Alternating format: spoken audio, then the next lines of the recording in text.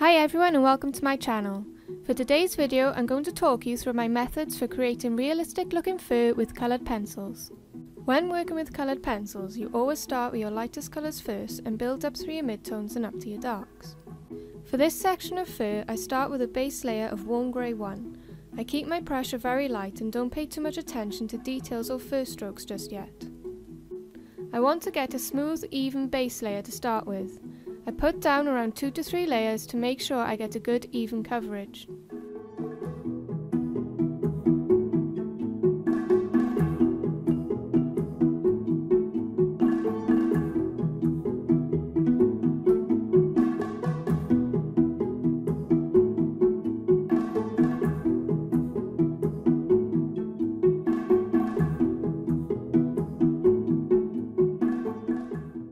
I then go on to use a warm grey 2 to lightly add in where my shadow areas are.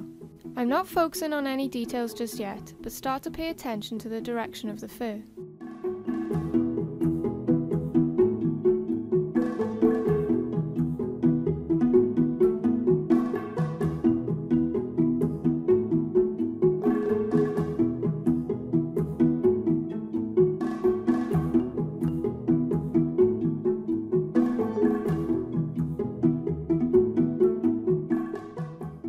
I now use a bistre colour and start working in little strokes. Again I'm paying close attention to the direction of the fur. I am still using very light pressure so that I leave room for plenty more layers of pencil to be added on top.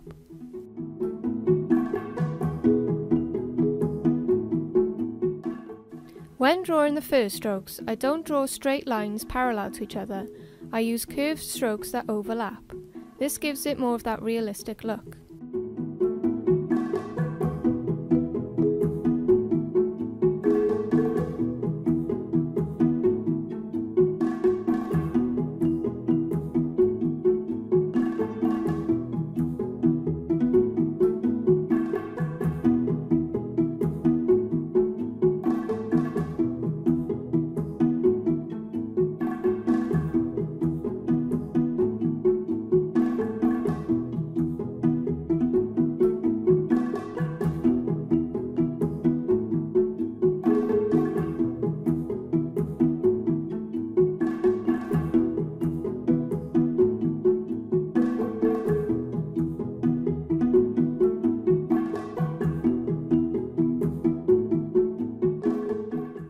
I use more layers of pencil on my shadowed areas to create a darker tone.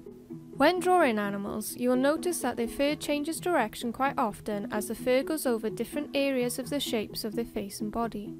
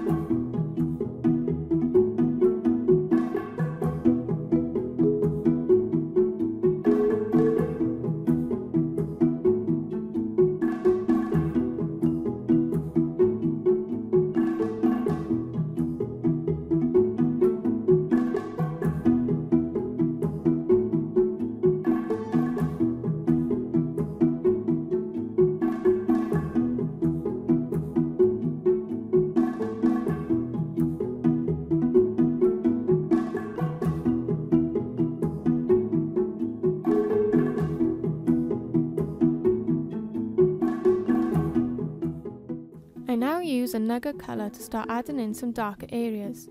Again I use the same method of small curved strokes overlapping each other. I make sure to keep my pencil sharp when adding in the fur details. This helps to create those really fine crisp lines.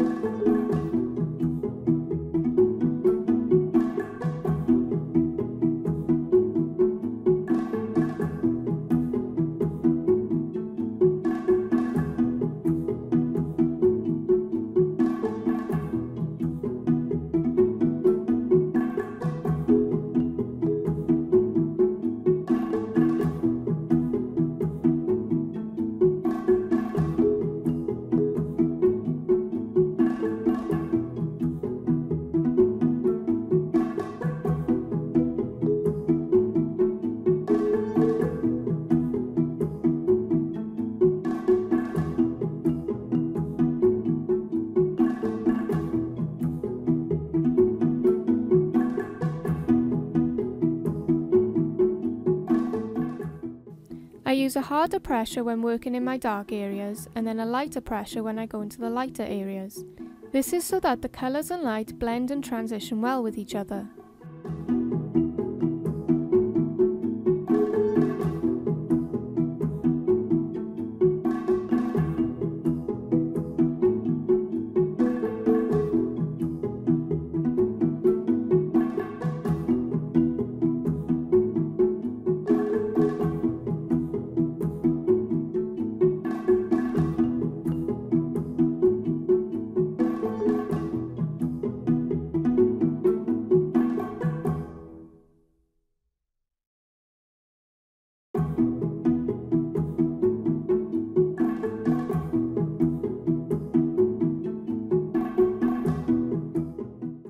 I then go back in with my Bistro pencil to add some more depth and colour and to further blend my layers together.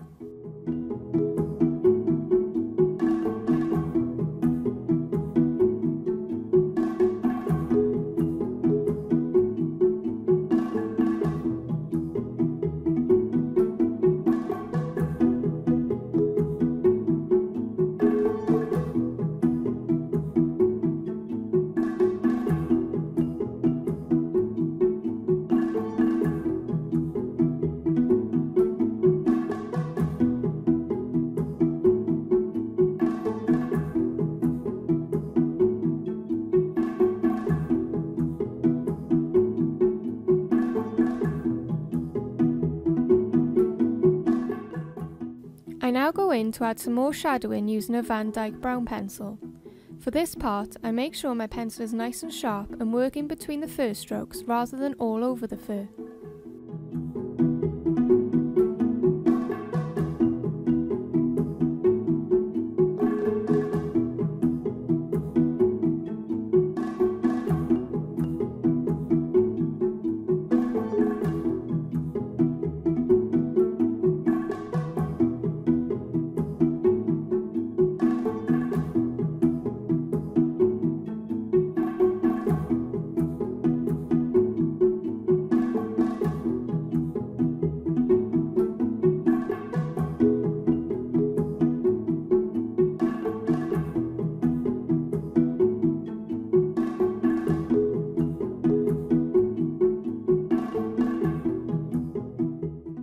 I still pay attention to the fur direction and work closely on the darker areas.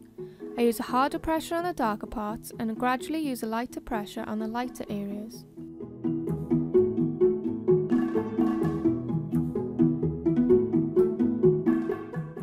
I now go back again with some more Bistro to blend those layers together.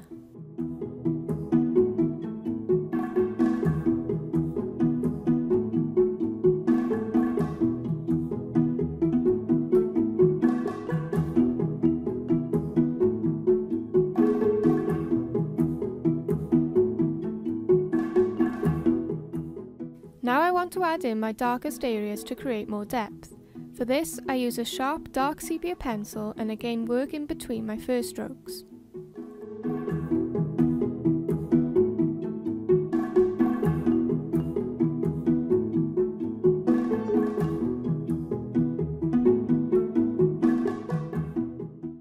Next, I want to add in some flyaway strands of fur and some highlights. For this, I like to use my slice tool. This is a pen knife that has a ceramic blade and is very similar to a craft knife. It works by lifting away some of the top layers of pencil. It does not cut or damage the paper. It works almost like an eraser, just taking away some of the pigment, but is very precise and leaves a crisp, fine line.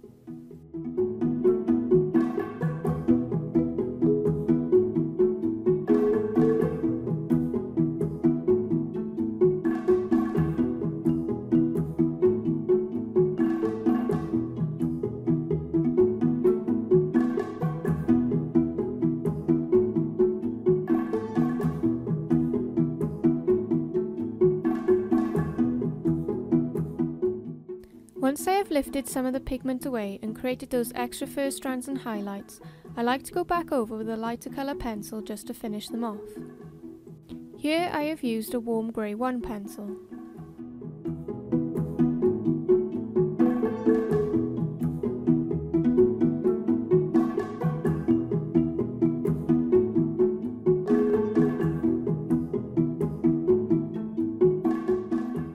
then use my dark sepia pencil again to add some more shadows and finish off the fur.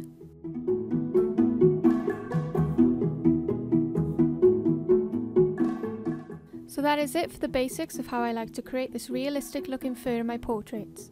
I hope this has helped you, and I'd love to hear your thoughts in the comments below. If you did enjoy, be sure to like and subscribe. I have new videos every Sunday.